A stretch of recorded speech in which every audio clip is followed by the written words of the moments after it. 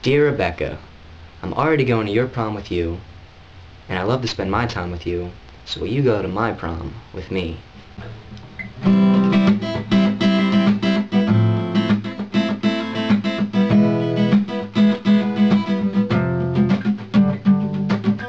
remember the first time you stepped into my room. You made fun of all my little things, and there was nothing I could do. Like my posters, and there's so much more to mention.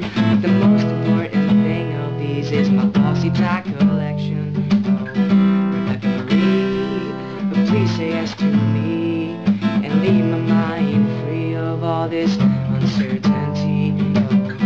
I love to spend my time with you. So if you do say yes, then we can spend the night as two.